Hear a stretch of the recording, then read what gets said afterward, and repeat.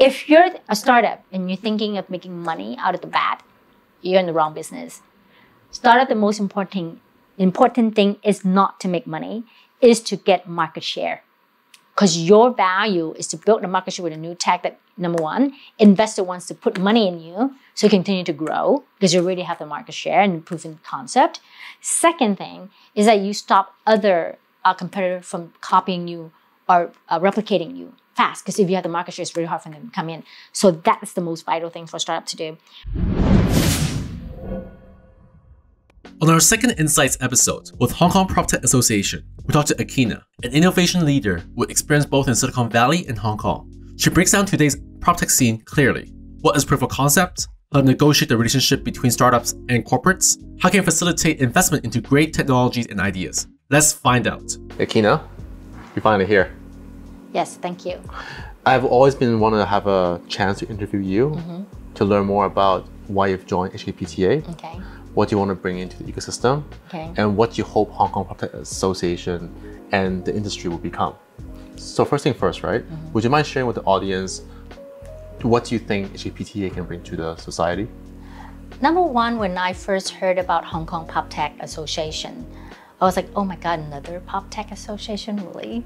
But once I get to know the board and a chairman, Vivian, and an MD's, Rainey's vision, I really believe that there are a lot of work can be done to make this a real actual platform that does add value to all tech companies, startup or either MNC, and also the user side. It could be developers, or it could just be a small property management or a small investment fund managing a lot of properties. Number one, what is PropTech? Let's answer that. Because sometimes PropTech overrides a lot of different sectors. It can go into ESG, it can go to smart city, it can go into fintech. You know, like when mortgage touches fintech and people don't think, oh, fintech is part of PropTech. It can be. If you're touching real estate loans and things like that for residential, commercial, leasings, things like that, it's PropTech. Number two is adding access. You know, and right now we're all over the places. The same entity can be talking to multiple vendors, and another entity multiple vendors, but the pain points are not addressed because we're also different, though we're in the same sector. So who consolidates and who actually help make it practical to test a system without being the first guinea pig in Hong Kong or outside of Hong Kong. And hopefully with my experience as before in the Silicon Valley and building a unicorn and now being on the customer side, how to bridge the two gaps, because we also know that the language of understanding in terms of commercial, legality, and practical use of tech is very different from a startup versus a conglomerate. And someone needs to bridge that. And I think Hong Kong PTA will be that platform to bridge those gaps. From someone who is very intrinsically with innovation for such a long time, what do you think is some people in startups in Hong Kong or around the world in PropTech, what kind of mistake they make? And the same time as that, what kind of real estate companies that don't understand enough about PropTech that you want to share with the audience? The good thing about startup is that they're starting. So it's okay to learn about the mistakes. The most important thing is to get out of those depressing mode and then reinvent yourself immediately the next day. Once you realize this is not working, you have to be able to pivot fast enough and go where the business is. A lot of people, a lot of founders are stuck with, oh, this is what I want to do only, though there's no market for it. Hyundai, when they first went to the US, built a motorbike. They wanted to sell to people to travel from and to work. The technology was not there. They cannot go long distance. It was not fast enough, but they didn't think about the recreation side of using a motorbike. And someone used it for, mountain biking. It became a trend, and then that's the sector where they came in and built the brand. What I'm trying to say for startup is that go where the money is, build a use case for yourself successfully, build a trend, and then from there pivot to the next level you want to be. And then maybe it would take a couple years, a couple months to be what you want to become later on. Take that opportunity to survive first. And then second thing is for corporate. Corporate always have long bureaucratic processes and politics. We all know that, it exists. If you really want to innovate, please make sure you provide someone who has power and influence in your company to work with startup. If not, they will die during the due diligence process. I have seen due diligence process lasting at least 9 to 18 months. For a lot of startup, 6 months, they're dead. If it takes that long for them to sign you up, they won't be around to even service you. So at Hong Kong PTA, I'm chairing a proof of concept committee whereby I am becoming the mediator for both startup and the client world, whereby we help negotiate what a proof of concept is. And in one single point of time, we will be able to find at least 1 to 2, 3 client. Doesn't necessarily be developer, anybody who's willing to use it as a tech to speed up the whole proof of concept. I believe going through our platform will shorten any startup and any developer to use the technology at least by 9 to 18 months. Depends how fast you can move, right? And then we will be monitoring, facilitating throughout the whole proof of concept. And then once it's proven and you want to use them, and then you guys can talk to each other and marry all you want and have kids. So kind of like a matchmaker. Yes. And so when I learned about it, it's very exciting because it's an innovation with the ecosystem. Yes. There hasn't been a party acting for that matchmaker in a business sense. Without charging your arm and the leg. There are institutions that does that, but they cost you a lot of money. And then at least with Hong Kong PTA, we are non-profit. So we're here to make sure we build the ecosystem and help. And then we're just charging barely minimum fee, so to help facilitate the operations of the organization. And then we have a lot of people who are very credible, who are very senior in this sector to be part of a lot of our subcommittees. We have an investment committee, we have a partnership committee, we have a GBA committee, and we have a content and research committee, which is chaired by Darren, okay, and then and supported heavily by Denzity. So we are very honored and very happy with all these credible, well-established startup and organization to support this, because the vision is all the same. And I think our chairwoman, Vivian, and I think Rainey, managing directors, what they have in the beginning is something there. And then we all believe in it and we want to materialize that. Yeah. I totally agree. And if anything, that's what I also want to bring to the HKPTA as well. Yes. And there's something that I want to learn more too, because I know that like for a POC concept, it's a very cool thing, and people like us, we understand really well. But for people who don't understand enough, from startup to big corporates or any companies, would you mind painting a picture of how the journey is supposed to be? Right. So let's talk about proof of concept. For any business to use a new technology, if you're established, you will have IT team, you have QA team, security team that test the technology first. That takes about at least 6 to 9 months. Right, and then after they say, oh, it's done. So we take care of that by building a sandbox where China Resources it's nice enough to donate their space for us to be their sandbox lab, and then that was great. And then they're also part of our subcommittee in our proof of concept, and so this is tested. So you don't need to worry that every single company who uses this technology needs to retest them again. That's one thing. And then after you get tests and stuff like that, you have to go to legal to draft the contract. And legal in the corporate world and the legal in the startup world is 2 different hats, right? And then one is worrying about, are you going to sue us? Are we going to sue you, the startup, when you fail and things like that, and how much money you pay us? Startup cannot afford to pay you anything. Let's put that straight, right? And then the startup, all they care about is not to sue you, or it's mainly is that you don't steal their intellectual property. So there's a mismatch. So legal time can take us at least 3 to 6 months. And then after that, you're getting the team ready, putting the concept, a committee ready, is another 3 to 6 months. By that time, it's already like 2 years. The startup disappears, really. So it's not conducive of anybody's time. So hopefully when we do this, we call it screening of the startup, and then putting client together, we call it the viewing together. All these things, the POC, terms and conditions, legal contract, everything, testing of the technology is all done. If you want it, you should be able to sign within 3 months. Some startups don't believe me. I've been in the Silicon Valley, so I've been different stages in my life, even all the way to the public company, and I've built a unicorn in Hong Kong, right? Within 18 months of hire. So if you're a startup and you're thinking of making money out of the bat, you're in the wrong business. Startup, the most important thing is not to make money, is to get market share. because your value is to build a market share with a new tech that, number one, investor wants to put money in you so you continue to grow because you already have the market share and proven concept. Second thing is that you stop other competitors from copying you or replicating you fast, because if you have the market share, it's very hard for them to come in. So that's the most vital thing for a startup to do. Once you are strong enough, big enough, and built enough references, then you start making money. That's why a lot of startups do not make money. Alibaba did not make money until they went public after 3 years later. They got the market share, they got the tech, they got the money backing them up, and they become who they are. Airbnb didn't make money after over 10 years. Look at it, do the long run. So on behalf of the Hong Kong ecosystem, I'll say thank you. Because just now what you said is not only for startup, it's for corporate to understand innovation. And I feel that my own personal reason and my own journey, a lot of people said, hey, I want money now. And I said, innovation only comes for investment. It's a long-term game. It is. You're someone who's from Silicon Valley, coming to Hong Kong. And right now you juggle a lot of different projects.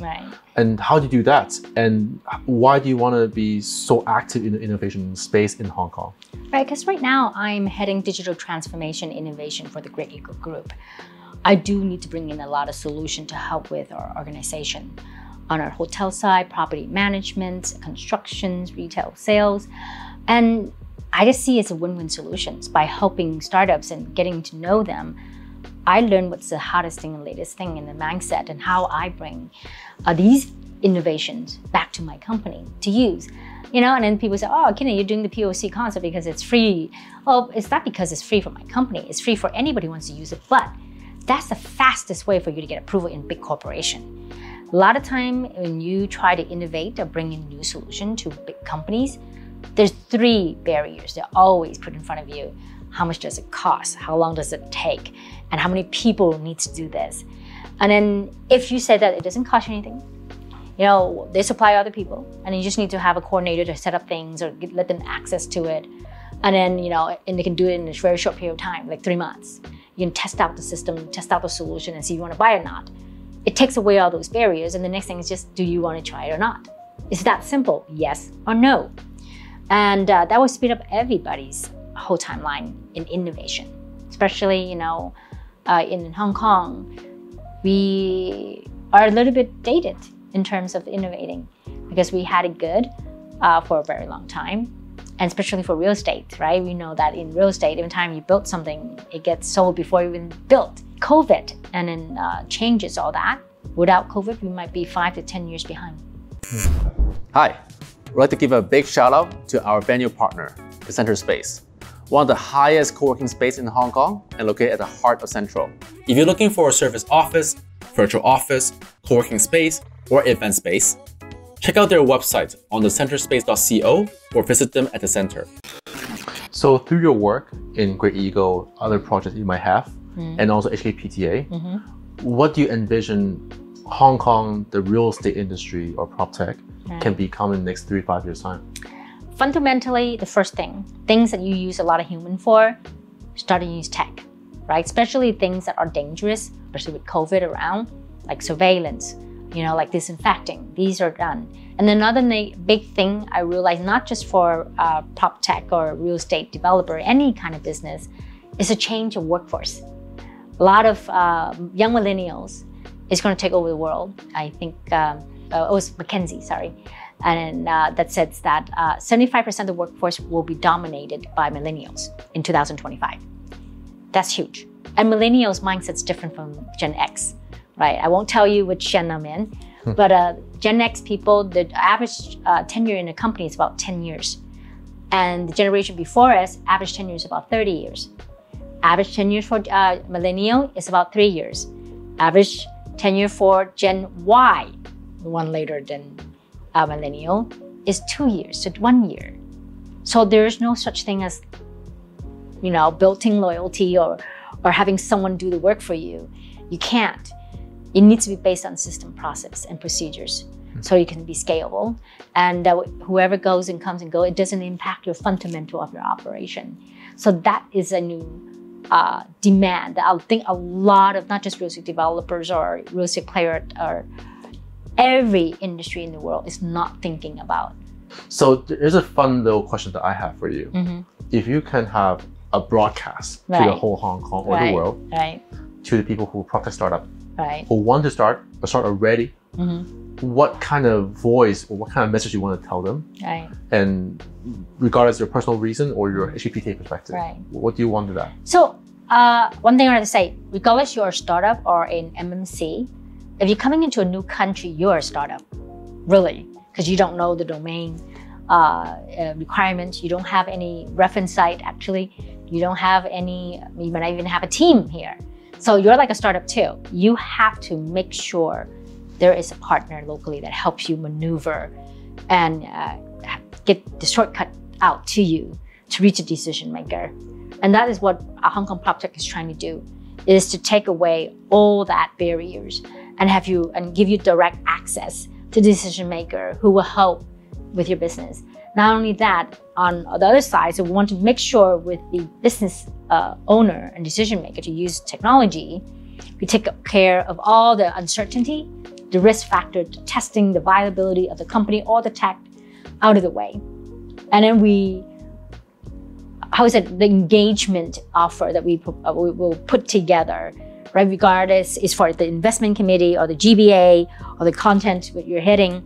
It's shortened understanding of what the needs are and also what is the payment, and that would speed up the whole process, at least I believe 9 to 18 months. And that's very valuable. So finding that partner is really critical. And then of course, I'm going to be a little bit biased. Hong Kong PTA is the partner for Hong Kong. So Hong Kong is the launchpad where you start for Asia. And then via, Hong Kong PTA, you go to other countries in the PropTech sector. So that's how I see it. Yeah, and then I think that learning from you and from everyone else in the team is a very grateful thing, because for me, a lot of startup guy like me, is that sometimes we just don't know what we're doing. Imagine we're in the basement, trying to work on our thing, very passionate about it. What is wrong? And what if this works? And the otother place cannot be done for culture reasons and legal reasons and so on like regulation reason, taxation reason. Totally understandable. So when you're in your startup, I'm starting a startup too for Great Ego. It's called Wisdom of Living. It's the same concept. When you entrench in your own startup, you're a little biased. You're a little, blindsided by a lot of things that you may not be aware of that people have concern.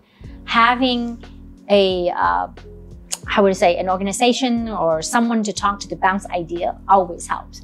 And we hope that's what we are, Hong Kong PTA, to be that soundboard for client side and for the business side, the vendor side, to say, how do we make a solution easy to access, easy to deploy, and easy to scale? And that's what we want to do. So if anyone wants to join the POC concept, the cohort, or even the committee or be part of it, what's the best way for them to reach out to you and learn more about it? So number one, you go to a website. We have a website, okay? And then join as a member, right? Once you become a member, then you said what my interests are. So, or you can ask us. We're very open to say what are there for me to help me, and these are the things I want help in, which is really critical. First, you have to know what is it you want, right? And then we have made sure that the membership fee for Hong Kong PTA is very reasonable, very low, because we just want to help start. But we are a non-profit organization. We just need a little funding to help us process all the ideas that we have within the group. Akina, so I'm very excited to join your cohort as well on behalf of Denzity. And as HKPTA is part of the chair, thanks so much for working together. I have so much to learn from you, and I hope this can be around too afterward. I'm sure there is, and I'm very happy and finally get to be interviewed by you. This has been fun, and I hope that what I've shared today really can help a lot of people clarify what's the next big step for them in the PropTech world. Thank you. We at Denzity have been working very hard to bring you in-depth experts' opinion from all corners of the industry. If you like our content, don't forget to subscribe and hit that bell icon.